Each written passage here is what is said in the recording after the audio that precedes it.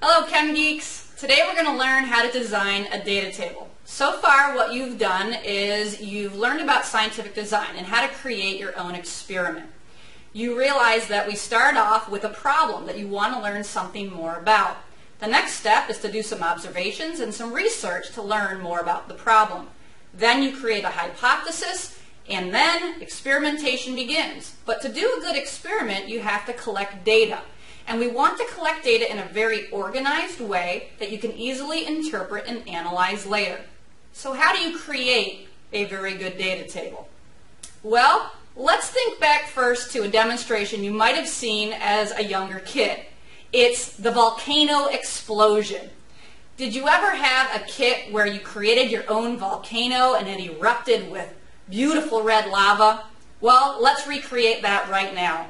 We have a very nice volcano, and inside of it we've put some very simple things. We've put some vinegar and a little bit of red food coloring and maybe just a touch of soap. And what we're going to add to that is some baking soda, which is also called sodium bicarbonate. And what we're trying to do is create that lava effect. But what that really is carbon dioxide gas being created in a chemical reaction. So let's see if we can recreate that experiment from your childhood right now.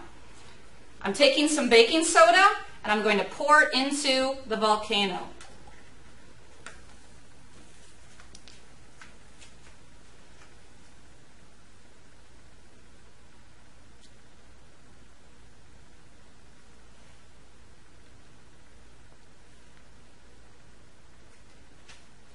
Can you feel the heat from the volcano exploding? Let's say you watched this demonstration and it piqued your interest in chemistry and you thought, wow, I wish I could create more lava. How could I do that? Well, you see, you've actually got a problem. And if you learned a little bit about chemistry through research and observations, you might learn that this is simply a chemical reaction between baking soda and vinegar. So now you create a hypothesis. If I add a larger mass of baking soda, then I will produce a larger volume of carbon dioxide gas. You're writing your hypothesis as an if-then statement, which is what we do in chemistry. So now it's time to collect data. How are you going to go about doing that? Well, remember, there's only one independent variable. You get to pick the independent variable, and what we had suggested was if we increase the number of grams of baking soda, more gas would be produced. How many different masses do you want to select? That's your choice. In your data table, you want to decide how many grams you're going to use in each trial. So we're going to talk about what the columns in your data table would look like and what the data looks like that you're going to collect.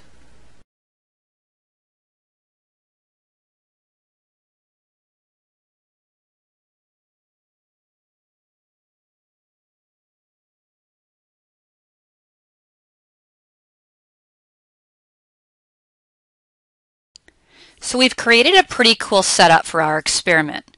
We've taken 20 milliliters of vinegar and we're going to place it in a small Erlenmeyer flask. In a weigh boat, we have 5 grams of baking soda. We're going to also place that in the Erlenmeyer flask and quickly stopper it. You'll notice the rubber stopper is connected to some tubing.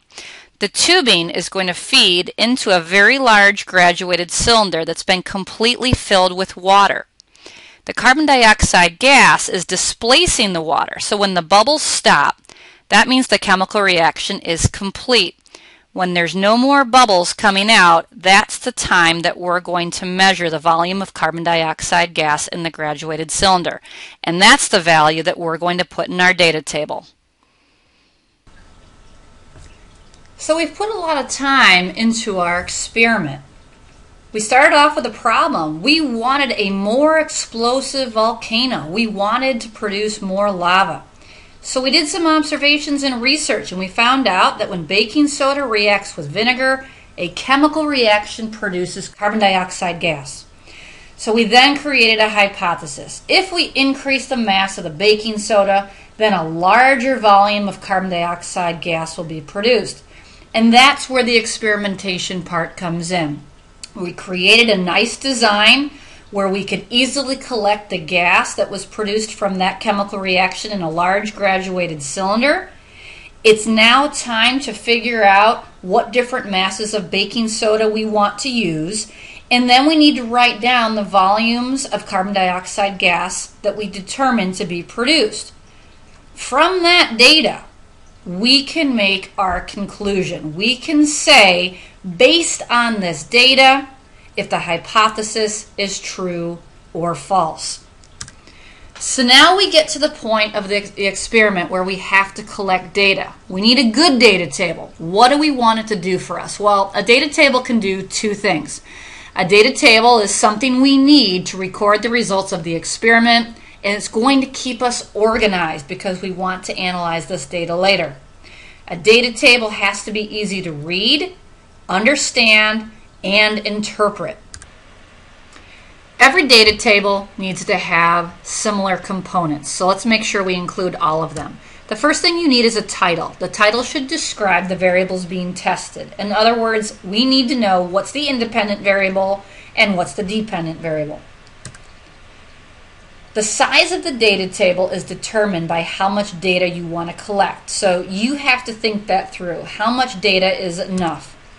The independent variable will always be labeled with the correct units on the y-axis, so down this side of your data table. The units will be the unit of measurement, things like milliliters, grams, pounds, meters. The dependent variable is the data that you're collecting, and that's going to be labeled across the top, which we call the x-axis, and don't forget to include your units. So our title for this experiment is going to include the independent variable, which is the mass of the baking soda, and the dependent variable, which is the volume of gas that's going to be collected. For our data table, on the y-axis, this is the independent variable. We're purposely changing the masses of baking soda that we're using. And over on the x-axis, we're going to label the volume of carbon dioxide gas collected, which is going to be in milliliters. Now you'll notice I've written trial 1, trial 2, and trial 3. That's because for each of these different masses of baking soda, we're going to run several trials. We're not going to assume that the first one was done perfectly. We want to run the same amount of baking soda 3 times so that eventually we can get an average volume. And we'll put that in the last column of the data table. So let's say we started off with 5 grams of baking soda. Okay, so we add our vinegar, and we always keep that constant. We always use 20 milliliters of vinegar in this experiment. And in the first trial, you can see we collected 245.1 milliliters of gas. In the second trial, it changed ever so slightly, and in the third trial, it was also just a little bit different. But ultimately, what we want is this average volume. So what you want to think about now is, what are the different masses of baking soda that I want to use? So in my experiment, I'm going to pick out some different masses. You'll notice that I use 2.5. I want to see if I use half the amount of baking soda, am I ultimately going to find that half the volume of gas was used. And then the rest of these pieces of data, I pick some larger amounts of baking soda, and I'll find out the volume of carbon dioxide for those. So once you collect the data, you're going to want to analyze it. And one of the ways that we do that is we create a graph. And we asked the question before of how much data should I collect? How much data is enough? Well, I wanted to point something out to you that could be an important factor to help you determine how many different measurements of the independent variable you want. Let's say we only use 2 different masses of baking soda. Okay, so there's our 2 data points. I want to make sure you understand that if you have 2 pieces of data, 2 dots, 2 data points will always create a straight line for you, no matter what. But in this experiment, let's pretend we collected several more. Let's say we collected data. And now when we go to graph it, we find out that the relationship is not quite the same. In fact, we get the swoopy upward curve instead of that nice straight curve that the two dots gave us. How about another option? Going back to the 2 data points again, which we said would give us this beautiful straight line. What if I decided that I wanted to collect more data, and this time the graph is going to look significantly different. In fact, it doesn't just go upward.